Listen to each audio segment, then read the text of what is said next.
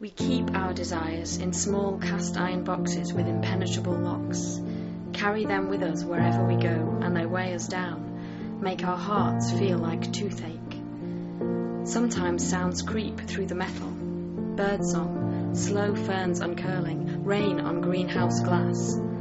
Sometimes, when we're not concentrating, scents slip out of the minuscule cracks, crushed orange peel, fevers and hot summer skin. Sometimes our desires are beyond our control. They make whirlwinds in their prisons, rock their boxes, scream for honey and fingertips. We try to ignore them, blush and start to fidget, smother them with our coats and talk about maths. Sometimes we're cruel. We fill the bath and hold them underwater until they stop babbling, deprive them of our dreams.